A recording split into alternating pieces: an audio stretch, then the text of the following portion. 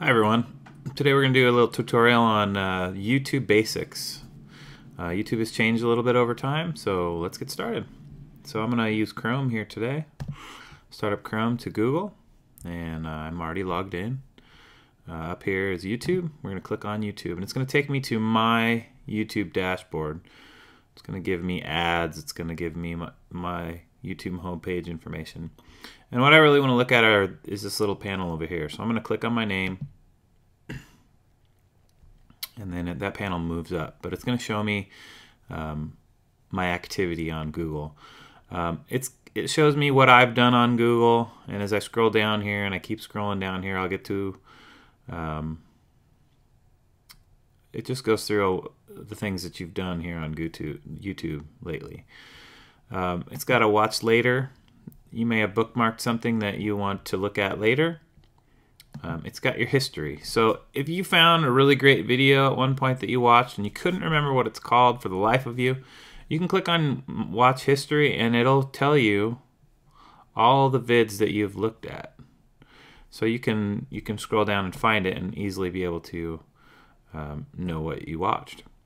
You also have playlists, and playlists are something that's pretty useful.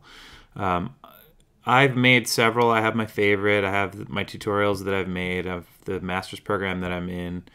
I have some staff development videos if I ever do some staff development for my school. I have collaboration, things that I think are important for developing collaboration. Something I'm interested in called EdCamp. Just whatever you are interested in, you can make a playlist for that, and it will store your videos together. If you look at this one, it shows videos that are nested together. So if I was to click through, it would give me a list of my videos here. So that's one thing that you can do with playlists. As you keep going down, you get some what to watch, you got your subscriptions, and then your subscriptions are listed here. And my subscriptions are listed here. And then off to the right of each one, you'll see a little new activity number. So I haven't been watching Steve Ramsey very much. Bill Selleck has a new video. O'Brien Guitars doesn't have anything new, but Karen Mensing does, and Flip Training. So it's an easy way to keep track of the things that you want. And every time you want to subscribe to something, you could simply, when you're watching the video, there'll be a subscribe button. But another thing that this does is off to the right, it'll give you recommended channels. Recommended channels are based on what you already are using. And let's say I haven't subscribed to Khan and I want to. So I'll click subscribe here and it'll tell me that I'm subscribed, and it'll add it to my subscriptions. Same thing with TED Ed. I'm not subscribed. I'm going to click subscribe and it's going to stick it over here in my subscriptions. So you have a fairly powerful interface with the YouTube homepage here.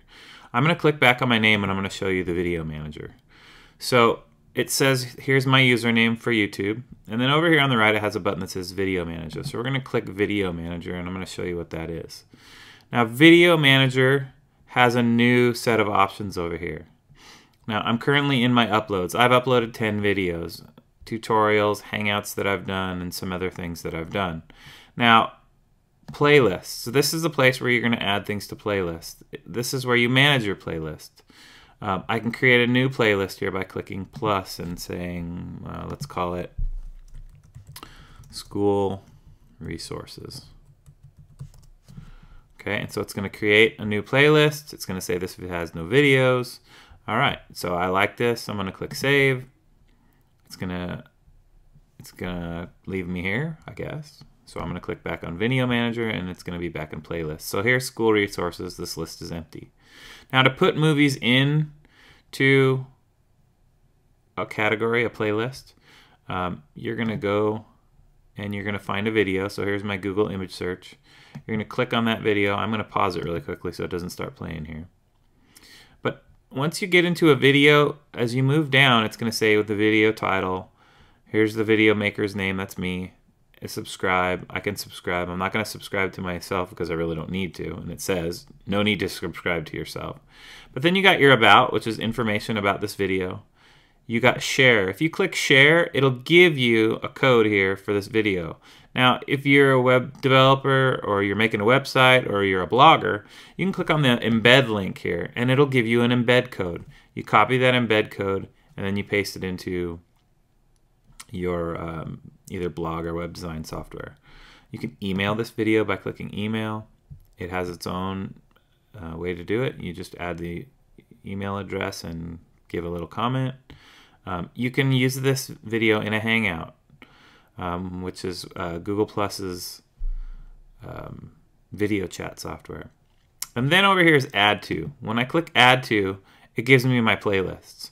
If I want to put my Google image search in my school resources, which I just made, I'll click School Resource.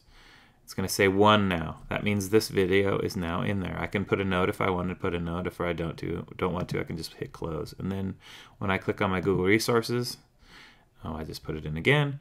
But it's there.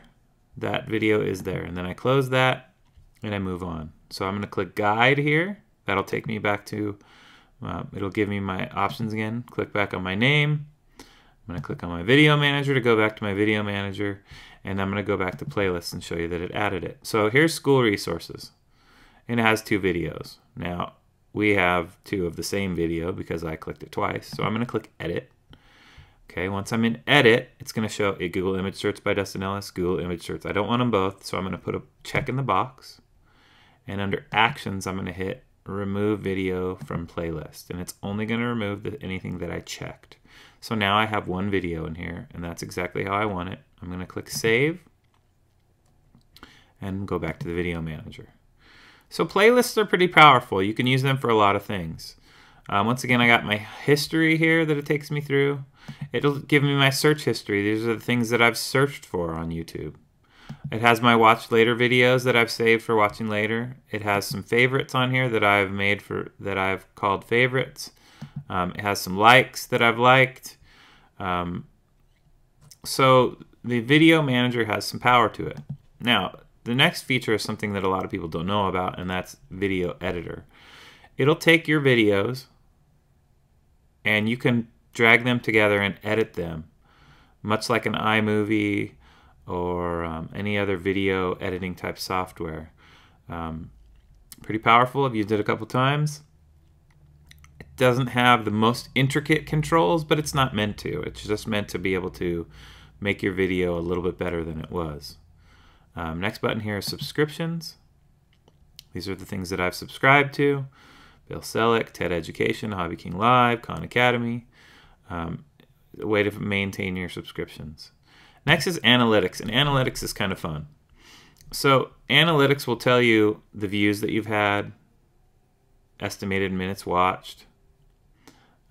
It'll tell you how many likes, dislikes, comments, shares, favorites. It tells you a lot of things. And then you get down here and it'll show your videos that you've made, and it'll tell you. This video has 12 views. It's been watched for 14 minutes. So there's some power in analytics. It actually lets you see how your videos are doing and what you could do to make your videos better. Based on views and whatnot. So you can kind of track, okay, people like my Google Reader. So people like this tutorial better than they like this Hangout. And much better than they like this Hangout or my Google Drive Basics video, which kind of makes me sad because I like that one. Then I have an inbox here. So it tells me who has messaged me here. And then I have my settings, which if I want to upload videos from my phone, it gives me a URL here that I can upload videos to, and it'll upload them straight to my account. So YouTube is a pretty powerful tool, not only for just watching videos, but also for making your own and categorizing them. Let's say you segment your life. Let's say you have your family stuff, and you have your work stuff, and you have your hobby stuff. Then playlists can be a pretty powerful thing because you can be looking for videos.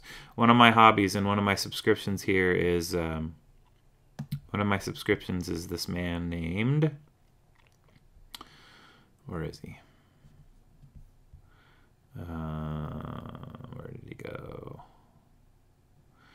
Steve Ramsey. And Steve Ramsey is a woodworker.